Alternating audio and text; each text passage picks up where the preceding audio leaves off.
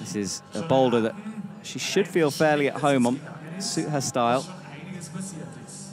Locks in that toe. Heel, toe hooking high and easily swinging through. Showing the power there. So which method is she going to use?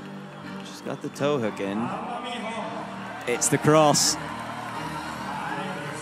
And then drops into a heel, hooking that dish. High right foot and a big bump up. Also going for the Gastons. Now into the side pull, Miho Nonaka.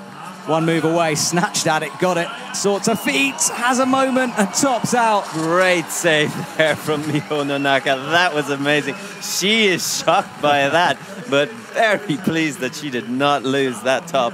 It's funny because sometimes athletes have a slip like that and they aren't particularly concerned because they know they've got it. That one I don't think she had.